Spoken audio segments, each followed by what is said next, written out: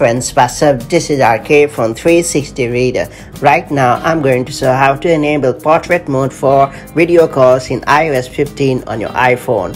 iOS 15 has come up with a ton of cool features, and one of them is the ability to enable portrait mode or blur background in video calls on iPhone. Let me show you how it's done the right way.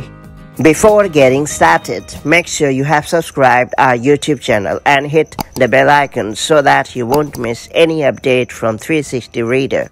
First off, launch your favorite app and then kickstart a video call. After that, access the control center. Swipe down from the top right corner of the screen on Face ID enabled iPhone, or swipe up from the bottom of the screen on Touch ID enabled iPhone to access control center. After that, tap on the video effects tile and then tap on portrait button to turn on portrait mode. Voila! So that's how you can enable portrait mode in video calls on your iPhone running iOS 15 or later. Now that you know how this hack works, make the most of it to spice up video calling. If you have found this video helpful, do like and share it, and I'll see you in the next video with more such helpful tips and tricks. Till then, stay safe and have an amazing time. Bye bye.